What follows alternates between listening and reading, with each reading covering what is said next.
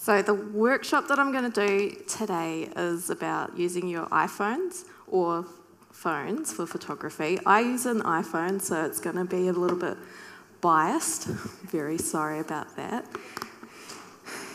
And do I have the little clicky thing?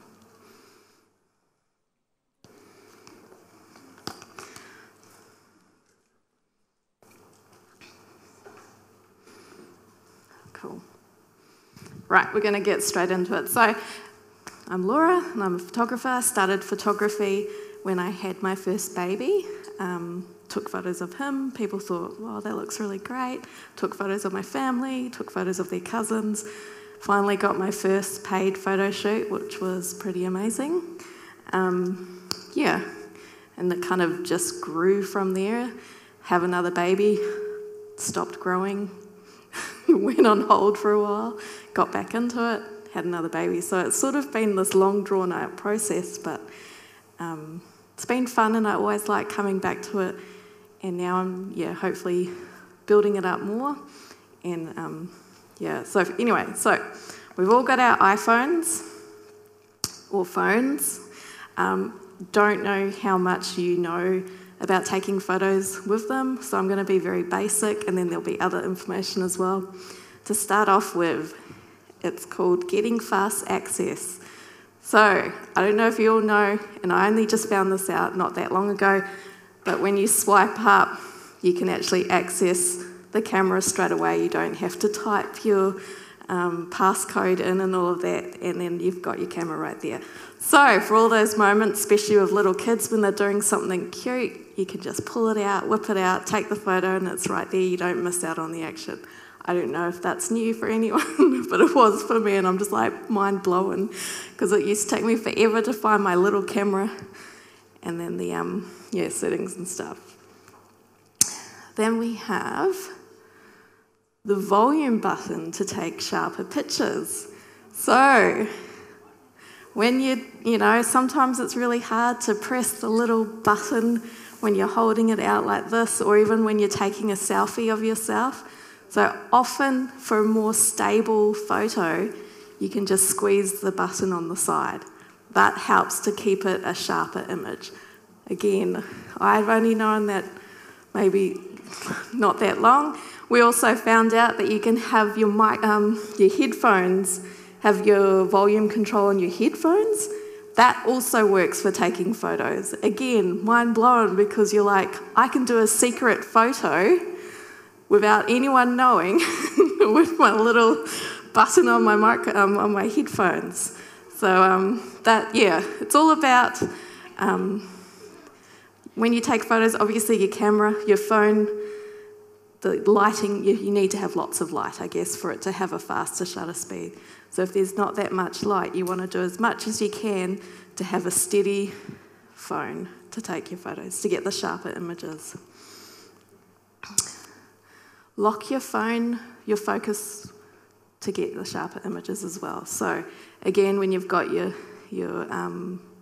camera out, when you press on something, it focuses on that thing.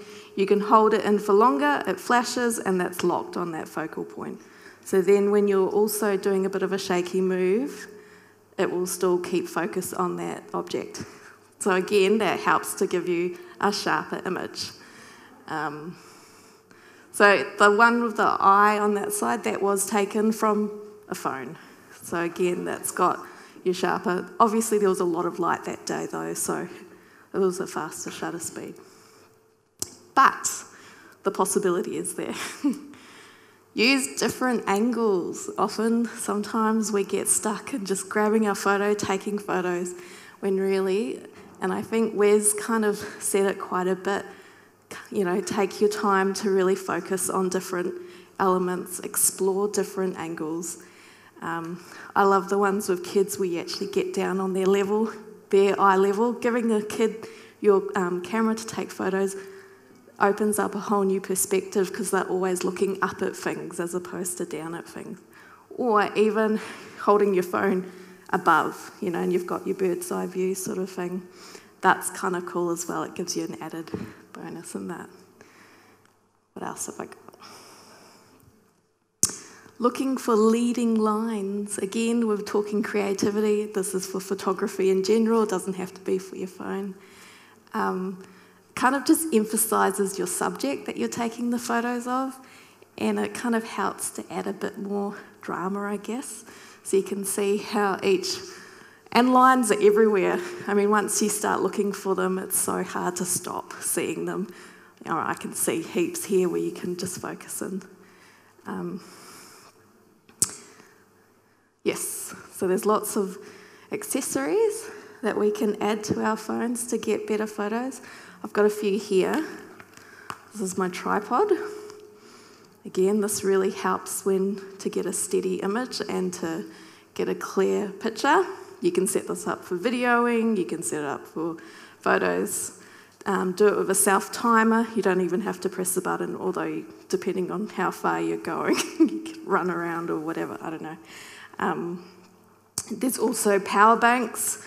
I've needed a power bank quite a bit sometimes because my phone runs out of battery, although I don't have the latest phone. Mine's only a number 8, I think, so the cameras are a lot better now on some of these latest phones. But yeah, power bank's really good, so it means that you're not running out of battery. You can get lenses. I've got some clip-on lenses as well. Gives you a wide angle, gives you a macro, gives you a zoom. What else? Lights. You can have like the ring lights, which are really cool for making the little, your eyes sparkle a bit more as well. Gives you light on your face. Have to be careful I don't talk about other things on my other slides. Go closer, don't zoom. So most of the time cameras on your phones are only digital zoom, they're not optical zoom. So your pictures end up a bit more pixelated, they're not very clear, it's just cropping in. So to get your best detail, you're better off just moving closer, taking the photo, instead of cropping it in. You get a better blur or bokeh as well, which helps. There you go, using the self-timer. So setting up the self-timer helps to give you a clearer photo. So basically, most of the time you just want the clearest, sharpest photo you can. Self-timer is great for that. Again, you know, the button on the side, the volume button, locking it in. This helps you just so that, yeah, clearer image. HDR mode. Some of us love it, some of us hate it. It's not for every photo you take, but it is on your phones, and most of the time it's automatic. You can make it not automatic, you can choose. Landscapes are perfect examples because you've got your sky, which will always be blown out if you're focusing on an object in front of you.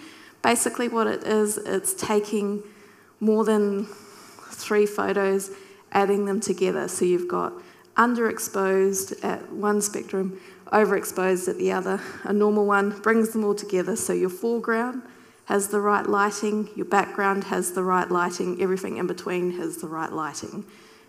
Real estate agents use it a lot because when they're shooting inside, you can see what's outside as well, which makes them look a bit fake. Because usually when you've got perfect light inside, you actually can't see what's outside at the same time, so they'll do it for that. When you've got other portraits, people and stuff, it's harder to get a good picture with your HDR, but definitely landscapes and stuff like that. Capture it with burst mode.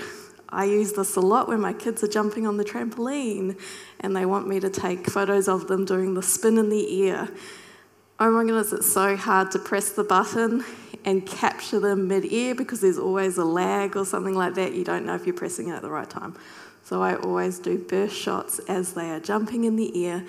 Then you go back and select the ones that, you know, showed them the best circle or whatever they were doing at the time. On the scooter, it's usually the scooter as well. Get me jumping over the jump. Half the time they've already hit the ground when I've got the photos. So you want to put them on burst. Obviously these pictures here, they've layered all the burst photos together, so you've got them jumping, which is cool as well, and you can do that with an app in some iPhone things. Framing your image. I noticed in Wes's videos, some of his great shots were framed really well. This is also just another really creative way to bring attention to the thing that you're taking photos of. I love it, and it's also a creative way of doing things. I don't know, gives it something a bit different, helps to really, I've said it already, emphasise that thing, which is pretty cool. Steady yourself in low light. If you don't have a tripod, you're not using your self-time or anything like this. I usually do it with my camera. I don't have my camera with me here. Half the time I'm resting my arms on my chest so that you can get that steady image. Or if you've got the camera strap, holding it like this guy, holding it tight like this so that it steadies you a bit more. Sometimes when you've got really low shutter speed, no matter what you do, you're always going to get a blurry image. So that's why, you've got your other techniques that you can use, leaning up against something, propping yourself up against the wall so you've got, steady. My hands get quite shaky, especially when I'm up the front talking to people. I was like, oh my God. So that's why I'm not going to lean on anything. I wish I could. Okay. Turn on the grid. This is a cool one. I know it seems really basic. I use my grid on mine. Helps you to get the rule of thirds. The rule of thirds is a way to really help balance your images. Creating something that's a bit more pleasing to the eye. I don't know what it is about the rule of thirds that make it look better. Obviously it's a rule. Rules can be broken. There are a lot of times that you don't have to use, you don't need the rule of thirds, but with the grid on your phone, that helps you to locate and position what you're taking the photo of in that grid line where the rule of thirds are. Just to, make it a bit more special, I guess, in your image, make it a bit more pleasing to look at. Turn off the flash. I hate flashes. In my normal photography world, I hardly ever use the flash. I just don't like the look that it gives. There are a lot of things you can do reflector-wise and, diffusing and stuff like that, but I love natural light, so finding spots that have more natural light next to a window, whether it's your side onto the window, looking at the window, away from the window, or turning all the lights on in the house so you've got a bit more lighting as well. Using a torch or light source from a different angle that's not attached to where your camera is also helps to give a bit more of a dramatic look as well and can help. But as you can see the difference between with the flash on and without the flash and how it can sort of just add a bit more, niceness to your picture. I don't know. Also experiment, so you can experiment with your different lighting. These are backlit pictures. So I think on my next slide I'll show how you can change the lighting and stuff on your phone, but just having time to position yourself and try different placings of the light. See what it's like from behind, see what it's like in front. You can get the halo effect where you've got the light that shines just around the heads. Even light flares are cool as well, where the sun reflects into your lens and creates a bit of a flare. They can add a lot of coolness to images. There you go, exposure. So with your camera, when you click in a different spot on here, it will take the lighting from that spot that you've clicked. So that's how you are, changing your exposure at the time. You can then click it and drag your finger up and down, and that will also change the exposure on your image. That way you can get your difference. So you can see with the flowers on the edge, they've just clicked in different spots and it's given you a different lighting for that. So you can actually use your phone to get images like this, where you normally your phone wouldn't naturally have it that dark, but because you've clicked in that spot, it's been able to do what you want it to, basically, which are pretty cool. Keeping it simple. Sometimes I think we like to put lots of flair, fun stuff in our images. Sometimes taking things away is actually more effective than adding them in. And they look, I don't know, for me it looks arty and stuff as well. So that's just the little thing, find the right photo. I Googled this, some of these tips. This was one of them, and it blew my mind because we didn't realise that it worked. I don't know if anyone else knows this, but in your library, it was in the library, isn't it? You can type any word in the search bar, and it finds all the photos that have something to do with that word. And we did, what was the one that we did? Hot air balloon, and it actually found those big balls that are blowing up that you can run into people, thinking that was a hot air balloon. But still, and it looked just like a hot air balloon really, but it wasn't. But this one actually got me. I didn't realise that we could do this on our phones. So now you can, like they've typed in wedding, any photo that looks like a wedding shows up in your photos, which is pretty cool. And I think that was the end. So taking the photos, one thing, editing it is another thing, which is all another series that I could talk about because I love editing stuff. These are just a couple of places. VSCO and Lightroom are my post-editing apps. Not sure if you have to pay. You can get a free version of Lightroom, but some of those other, there's so many things that you can do for your photos. When you see people's Instagram feeds and they all look consistent and the same, they've usually put a preset and they've got their own sort of filter. You can buy those filters from Creative Market, or there's other places that you can buy them from. And then you can just put them on all your images and it just makes them all the same tones, same colours, enhances them the same way. So it helps to keep them all consistent. But yeah, editing is a whole nother level, which I love doing. And it's hard to look at people's photos from Instagram and stuff like that and think, oh, I could do that, when really they've done a lot of editing to them or something. Anyway, but hopefully I've given you enough little simple tips that will help you to take photos better. So enjoy.